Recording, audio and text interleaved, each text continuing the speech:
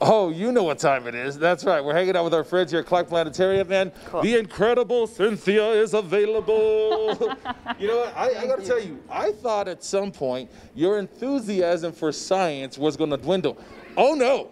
There's no such thing in Cynthia. There's no such thing as quit on science. You're absolutely right. Thank you. Yeah, you make me feel like I should be excited too. You know, you should, because science is so cool. Yeah. There's so many fun things. And you know, even though I had an experiment ready today and it didn't go quite as planned, but I'm still stoked because science is all about that, like, figuring out what went wrong, how you're gonna make it cool again. Well, as the kids would say, put me on game. What do you got? Okay, on game, we've got something called a super saturated solution, which just sounds kind of cool, I think. And it's actually how you make rock candy. So, I'm paying. You got my attention. I know, you got right? my attention, Tim. I always wanted to make rock candy as a kid, but I was way too impatient because you gotta wait like a week. So instead, you can just like buy some rock candy from the store, honestly, and it's beautiful and it's edible. It's all good stuff. If you don't want to be judged on your work. No. And I was thinking, you know, there's probably plenty of people like me who didn't want to wait. So instead, you can do one that's a very quick reaction. You can watch it happen real time. So in these beakers, I got, this one looks like it's just water. Yeah, it looks, yeah, exactly. But it's actually some of this stuff called sodium acetate. And they use that in medicines and some food additives.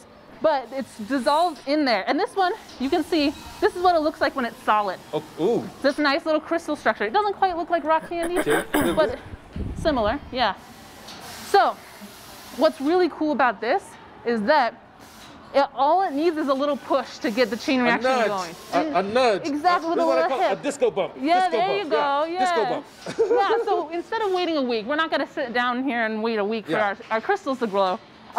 This happens naturally, like with the rock candy, but on this little plate, I have just that tiny, it's a microscope. I see it. Okay, that's just a little bit of my sodium acetate there. And it's gonna act as a seed.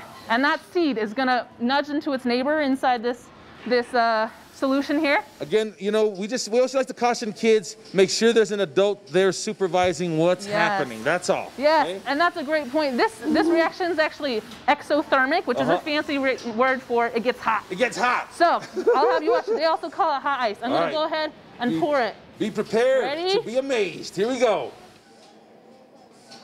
Oh my gosh. Woo! Look at that. That's so cool. Isn't that some nice crystals? It's like a magic trick. I know. There you go. It is magic. It's science. You know, magic is just science, and science is magic that works. It's all the same thing.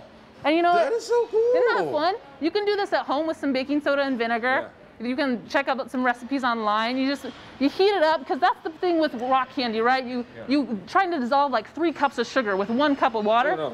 Doesn't really work. What's that fancy word again? Which one? The one that means heat.